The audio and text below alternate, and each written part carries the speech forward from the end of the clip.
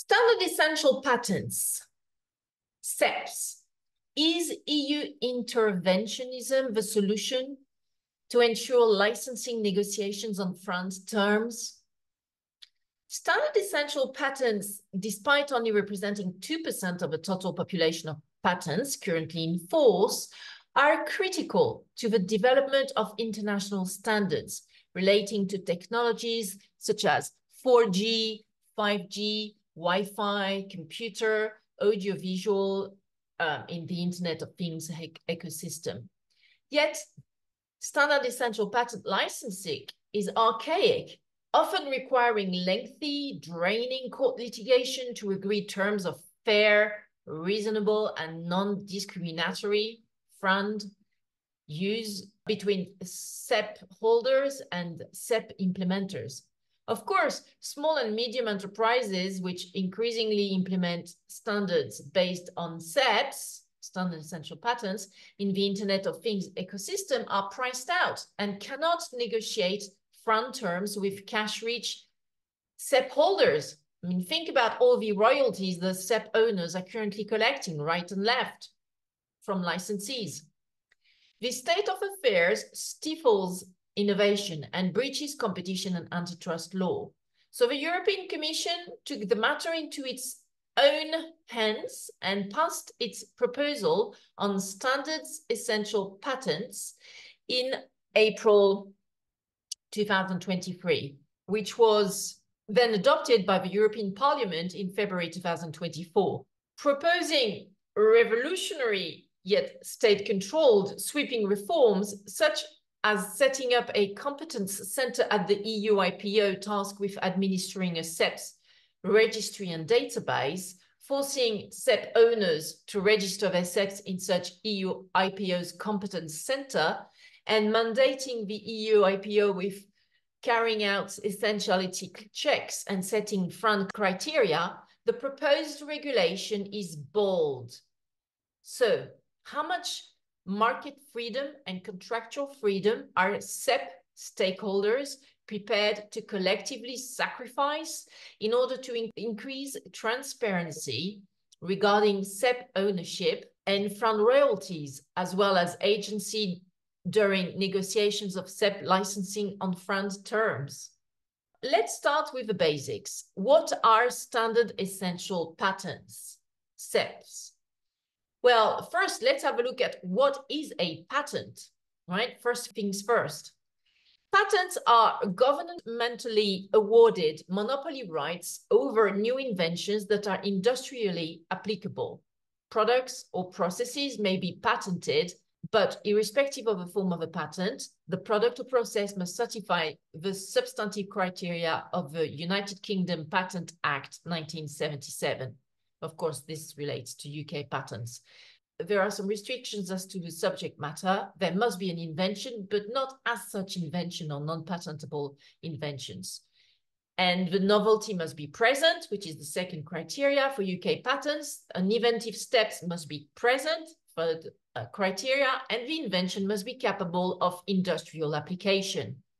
The same criteria exist under French law pursuant to the French Intellectual Property Code. It provides that are patentable in all technological domains, new inventions implying an inventive activity and susceptible of industrial application. To these three positive conditions, to the patentability of an intellectual asset, i.e. the industrial character, the novelty and the inventive activity, a fourth condition must be added for French patents, which is the sufficiency of a description, since the non-compliance with this fourth condition triggers the invalidity of a patent title, which is the same sanction than in case of non-compliance with the three previously mentioned fundamental patentability criteria. At the European level, the 1973 Munich Convention, called the European Patent Convention, established a uniform patenting system for all countries signatory to the European Patent Convention. And that includes as signatories the UK and France, because they joined the EPC, the European Patent Convention, in 1977. In addition to providing a legal framework for the granting of European patents via a single harmonized procedure before the Munich headquartered European Patent Office. The European Patent Convention provides that European patents should be granted for any inventions in all fields of technology, provided that they are new, involve an inventive step, and are susceptible of industrial application. In the UK, a patent lasts 5 years, renewable every year after the first 5 years period, up to a maximum of 20 years. In France, however, a French patent can only be renewed for a maximum term of 20 years, so the same thing than in the UK, but it is renewable each year at the anniversary date of a patent application, provided that some annual renewal fees are paid. At the European level, the same system than the French system applies, which is that it's got a maximum term of 20 years, the European patent, but it also needs to be renewed each year by the payment of annual renewal fees. And what's going on with this rise and rise of standard essential patents? A standard essential patent, a SEP, is a patent that protects technology which is essential to implementing a technical standard. A technical standard is an agreed or established technical description. It is also referred to as a standard, a technical interoperability standard. These descriptions can cover ideas, products, services, or ways of doing things and make sure different technologies can interact and work together. For example, mobile phones, wireless connectivity, navigation systems in cars, and smart meters also use technical standards. For example, mobile phones, wireless connectivity, navigation systems in cars, and smart meters all use technical standards. Technical standards are usually produced by standard development organizations, SDOs, such as the International Organization for Standardization, ISO, very famous, ISO, the International Electronical Commission, the IEC, and the International Telecommunication Union, the ITU, established for the purpose of creating standards with inputs from industry and technical experts. Trade bodies, government organizations, and similar entities can also create technical standards. For example, regional standards bodies include the European Committee for Standardization, or CERN, as an abbreviation, the European Committee for Electrotechnical Standardization, CENELEC, the European Telecommunications Standards Institute, ETSI, the Institute for Reference Materials and Measurements, IRMM, in Europe, and the Pan-American Standards Commission, COPANT, the African Organization for Standardization, ARSO, and the Arabic Industrial Development and Mining Organization, AIDMO. Once a technical standard has been agreed, manufacturers are required to make their products standard compliant. In some cases, these standards require the use of specific technologies protected by patents. A patent that protects technology which is essential to implementing a standard is known as a standard essential patent, a SEP.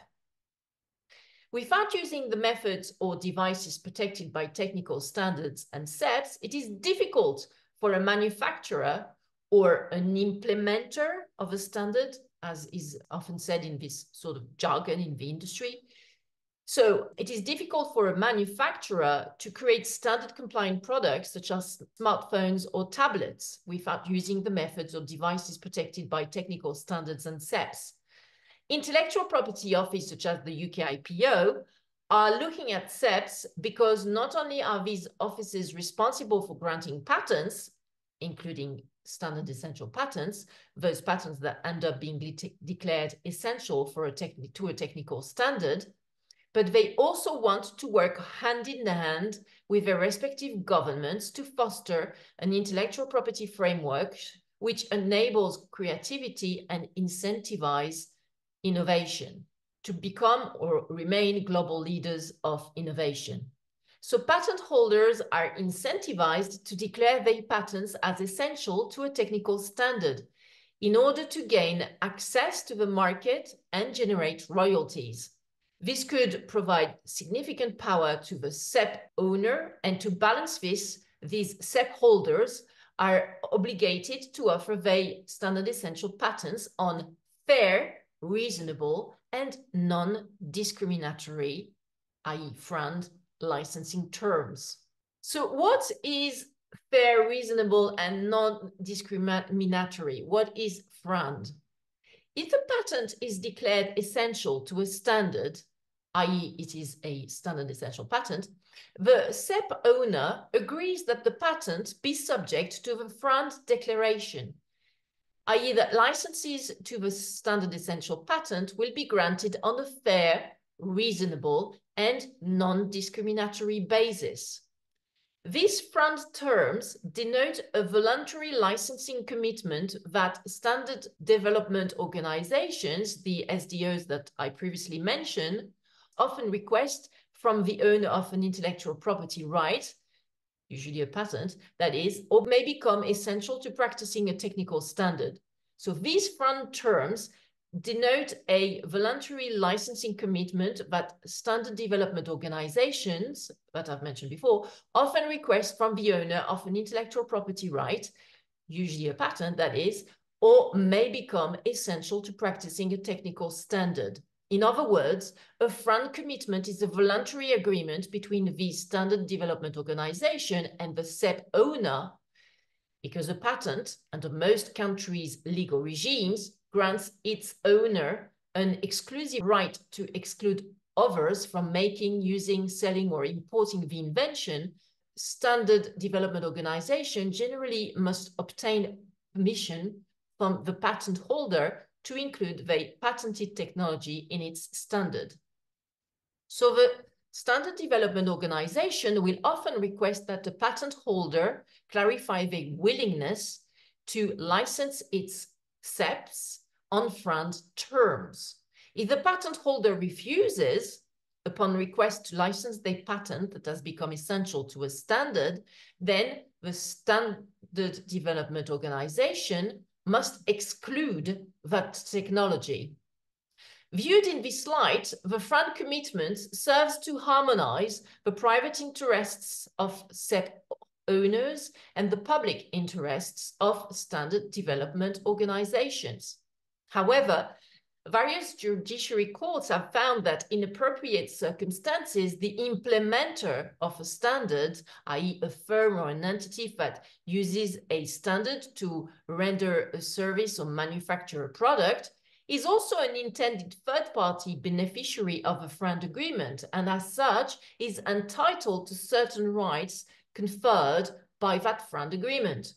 Why are FRAND terms so contentious?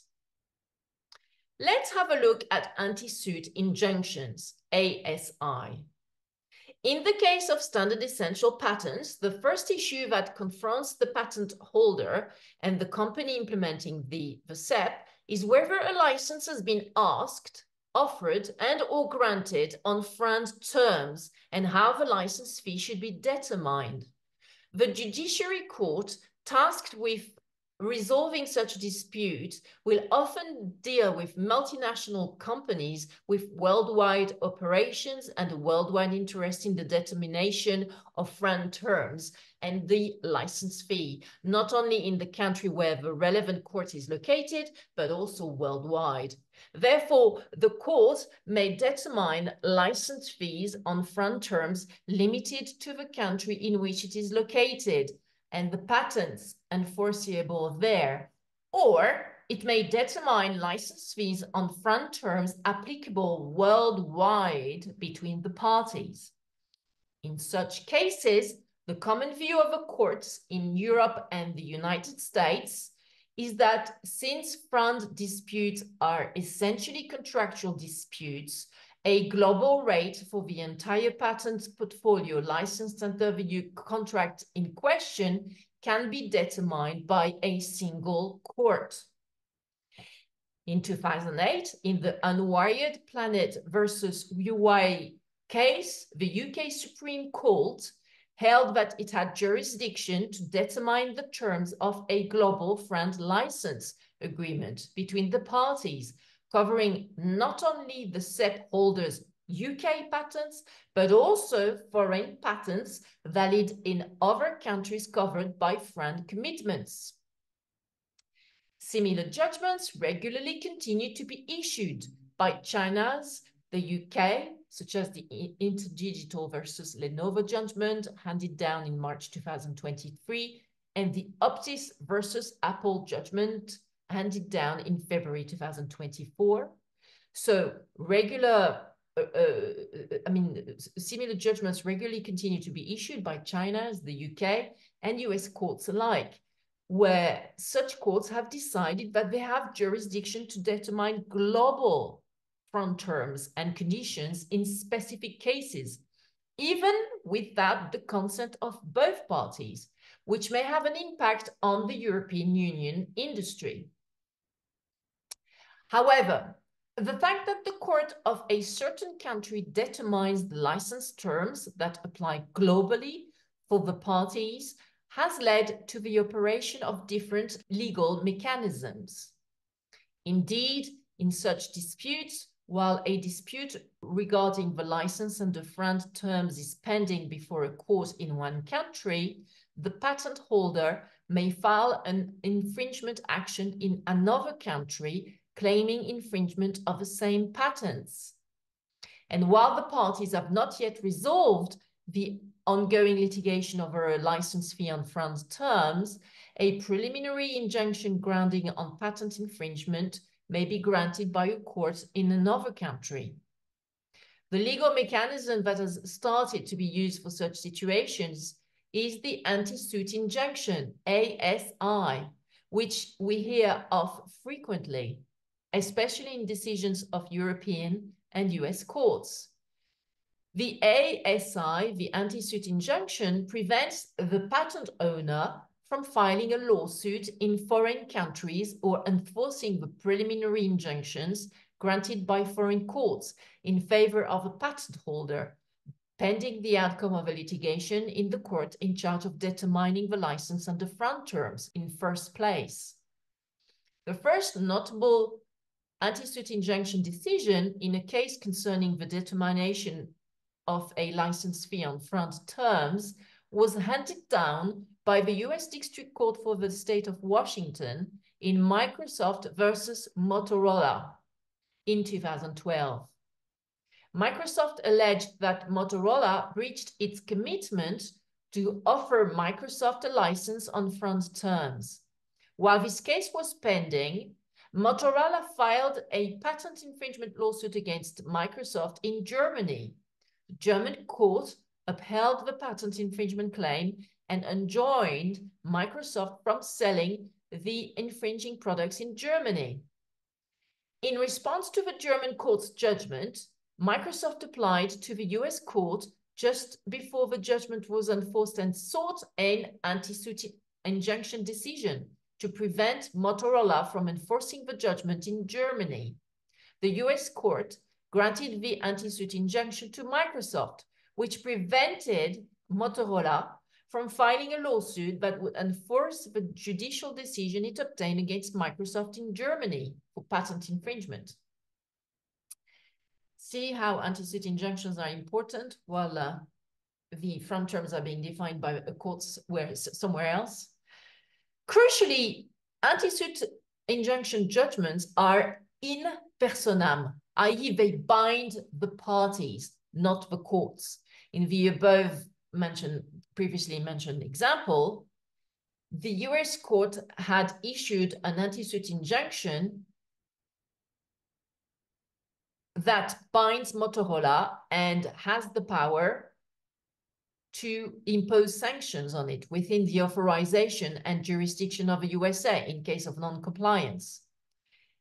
In addition to this territorial limitation of anti-suit injunctions, judgments, the parties litigating in the court of another country may request the court deciding a FRAND case involving a global FRAND rate to enjoin the filing or execution of its anti-suit injunction, i.e. by obtaining an anti-suit injunction, AASI.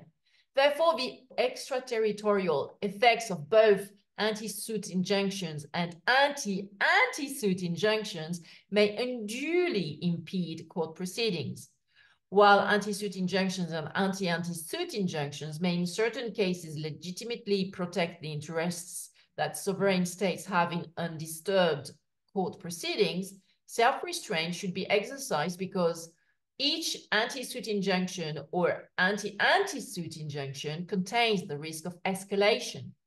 There is rising awareness among policymakers that it is high time to implement internationally binding rules which ease these conflicts. So the existing situation is a combination of uncertainty and high transaction costs, according in particular to the European Union.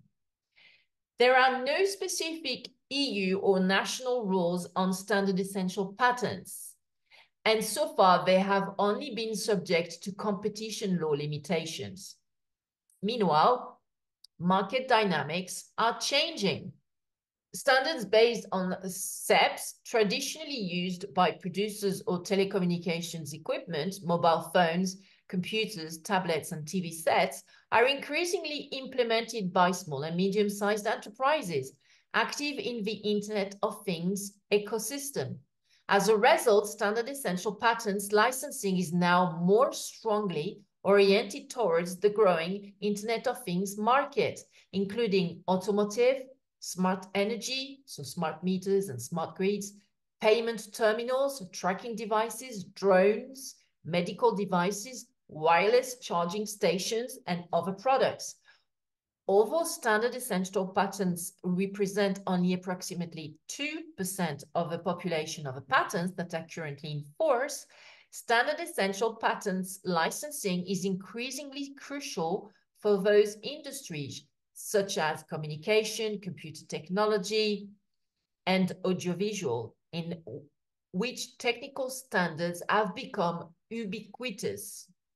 In addition, while cross-licensing is traditionally done by companies, i.e. companies are licensing their standard essential patents to each other, in recent times, pure standard essential patents owners and pure standard essential patent users have been entering the market at increasing rates. Indeed, some companies are incorporating standards into their products, even without owning the standard essential patents covering such standards, and others are focusing on licensing their standard essential patents without making products incorporating such standards.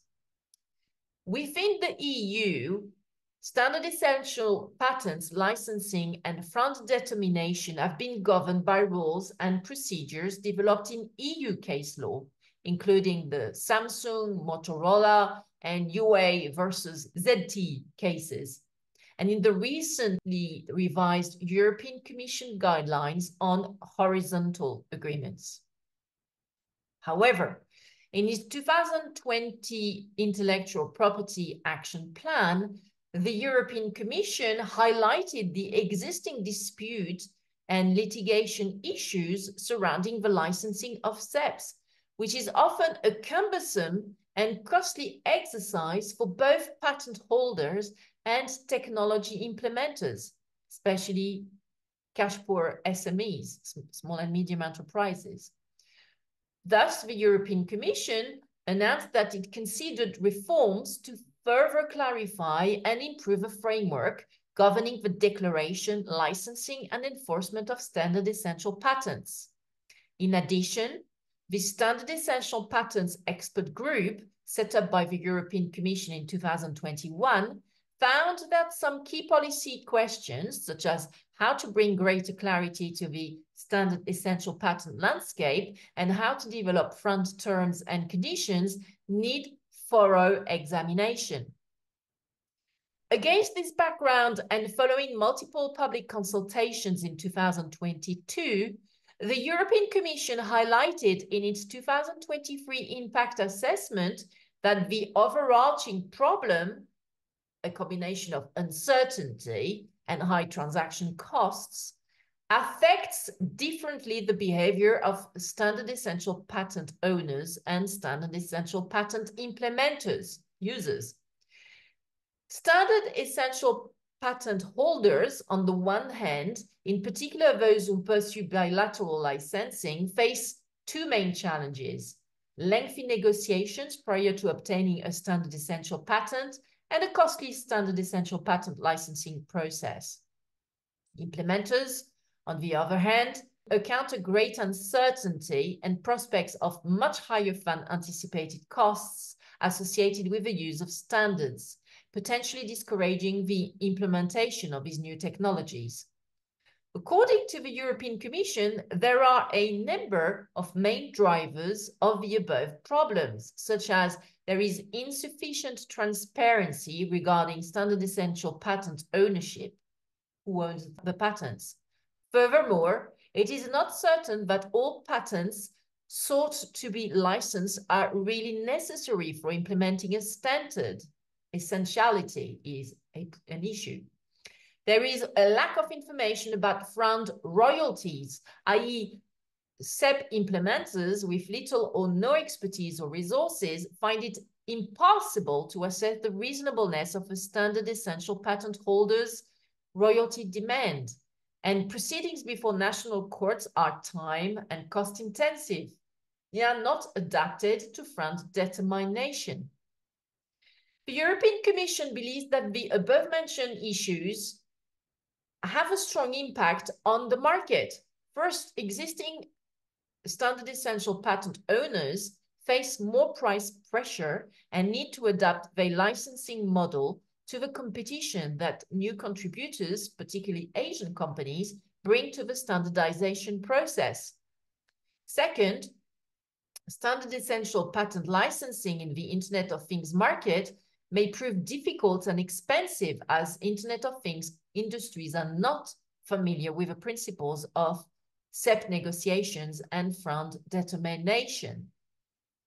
In addition, the Commission points to different approaches taken by EU national courts and also UK courts, and concludes that it is difficult for them to handle standard essential patent-related cases and make detailed and consistent FRAND determinations given the lack of transparency and the complexity of the issues at stake.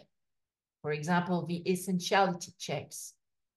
As a result, both standard essential patent owners and implementers are likely to experience the following problem: a loss of incentives to innovate, impaired sustainable competitiveness, and impaired supply chain security. What is the proposed standard essential patent regulation from the European Commission? On the 27th of April 2023, the European Commission published its proposal for a regulation on standard essential patents. The proposed regulation aims to facilitate standard essential patent licensing by increasing transparency about standard essential patents, reducing information asymmetries between SEP holders and SEP implementers, and facilitating the agreement on FRAND licenses. It would have a harmonizing effect within the EU and consist of three main components: setting up a competence center at the EU Intellectual Property Office, the EU IPO, tasked with administering a SEPs registry and database where standard essential patent owners would have to register their SEPs, on which the EU IPO would carry out essentiality checks and set FRAND criteria. The goal is that this will allow SEP implementers to better understand the standard essential patent landscape, possibly before putting relevant products on the market. The second goal is setting up a procedure to determine aggregate royalties for use of a given standard. Standard essential patent owners would have an option to notify a proposed maximum total royalty covering of SEP holders for a given standard. while SEP owners and implementers may request a third party to make a non-binding recommendation as to the total royalty rate. It is hoped that this would create additional transparency and facilitate business planning. And the third main component is setting up a procedure to determine FRAND conditions. An expert-led out-of-court FRAND determination that would be mandatory in the sense that one party could unilaterally impose it on the other, but non-binding in terms of its outcome. This process, which would be administered by a panel of third-party conciliators, would last for a maximum of 9 months. During this procedure, but not thereafter, anti-suit injunctions are to be off the table in the EU, which it is hoped will facilitate FRAND negotiations. An important innovation of this process is that, unlike a typical court-based FRAND determination, it can be imposed by the implementer on the SEP owner. Under the proposed EU regulation, SMEs are exempt from essentiality checks. Whenever small and medium enterprises are standard essential patent owners, they may request a limit to the territorial scope of a FRAND determination of SEPs. Furthermore, all other SEPs holders are encouraged to offer more favorable FRAND terms and conditions to SMEs and to consider discounts or royalty-free licensing for low sales volumes, irrespective of the implementer's size.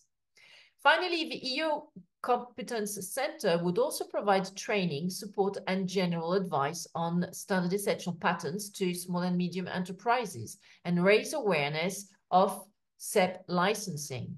On the 28th of February 2024, the proposed regulation was approved by a large majority at the European Parliament.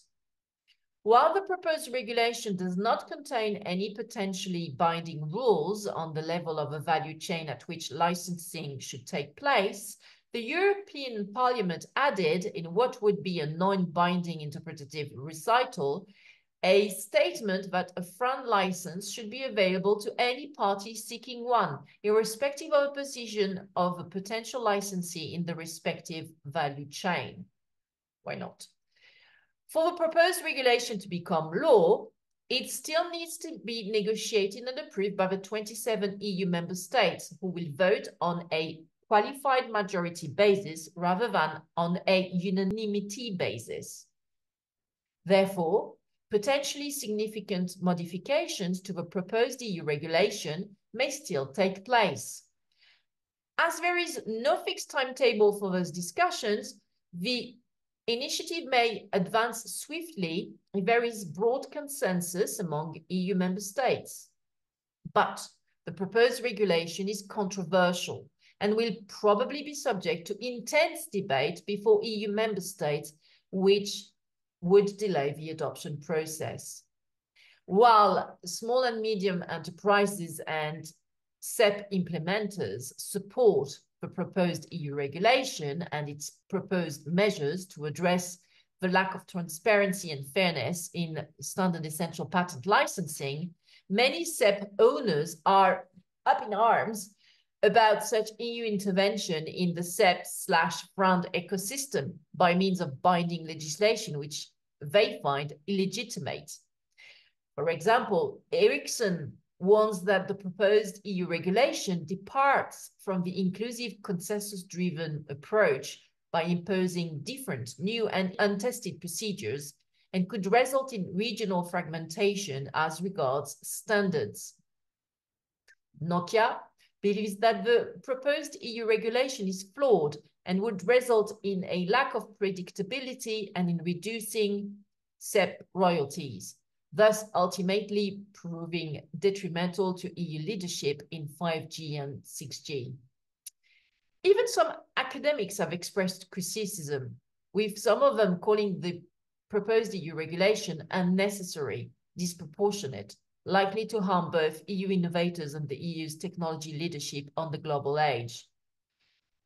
On the other hand, other experts welcome the proposed EU regulation, which in their view would significantly increase transparency in licensing negotiations. They rebut the argument that it would reduce innovation and that the EU IPO is not up to the tasks for which it has been designated. It seems to us at Crefovi that the proposed EU regulation is a delicate balancing act between the wants of the SEP owners and the needs of SEP implementers, and in particular, small and medium enterprises, with a view of boosting innovation and access to essential patented technologies without incurring draining litigation fees. Like the Digital Markets Act and the Digital Services Act, the EU proposed regulation, if it is adopted, would have a significant ripple effect around the world, even in China, the UK, and the USA, substantially impacting how FRAND terms are negotiated and agreed between stakeholders worldwide, even when such stakeholders are the little guy. Thank you so much for listening to our live webinar on standard essential patents. It's been a pleasure, and I will be back in touch with you very soon. Don't hesitate to like and follow our content on social media sites, YouTube, Twitter, Instagram. Bye for now.